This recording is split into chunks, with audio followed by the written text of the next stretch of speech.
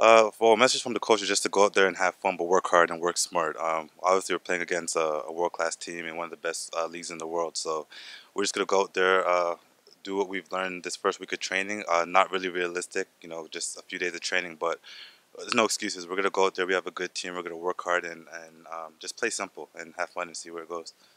You just look at the teams we're playing, world-class teams. So obviously, every game, every moment, we're gonna learn something new. We just want to learn. We know what our main focus is, and that's winning a championship at the end of the season. So we're going to go out there, like I said, and just try to learn as much as we can and move forward.